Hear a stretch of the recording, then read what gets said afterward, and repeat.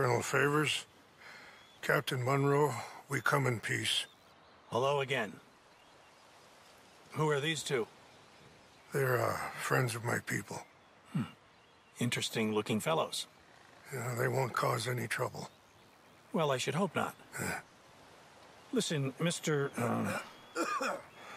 Chief. Yes, Mr. I can't say that silly name. What is it?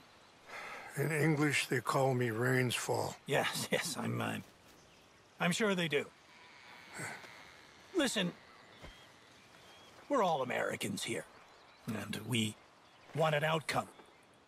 But quite frankly, I'm confused.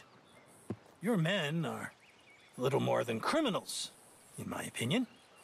Keep breaking peace treaties we've made, causing disturbances in everybody's lives.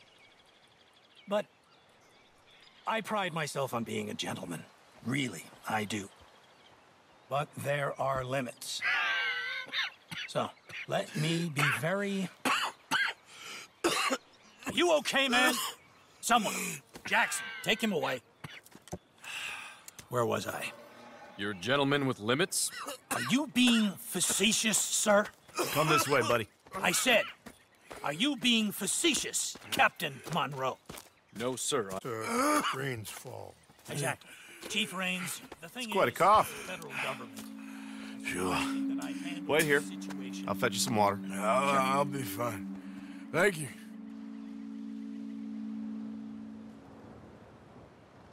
No. You know he's going to have Monroe court-martialed. Or attempt to.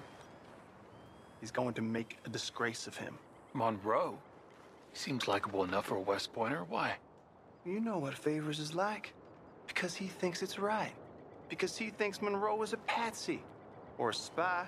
He's convinced he had something to do with those vaccines getting stolen. He thinks Monroe is going to force him into making a concession with the Indians.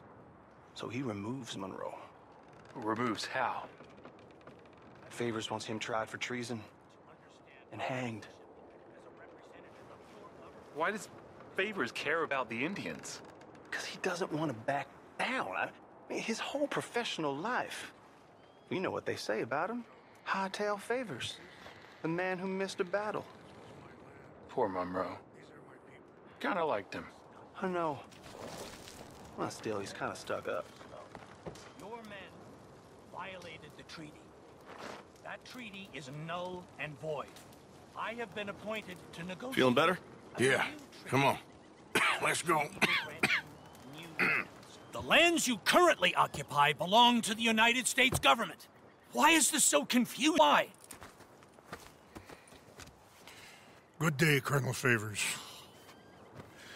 Well, that was remarkably unproductive. I'm afraid the federal government was quite clear, Colonel, that it wanted peace, and peace for all, and that the treaty had not been broken by anybody. Oh, is that so, sir? And did it want impudence, sir, from a junior officer in public? Was that its plan too, sir? You insult me. You insult the regiment. Arrest this man. Arrest me? Gross insubordination. Disobeying an order. Treason. Are you mad? You had those vaccines stolen. You disrupted a negotiation. Let him go. This is all getting out of hand. Aye. Captain Monroe, let's get out of here. Aye, If aye. I were you, I'd keep my mouth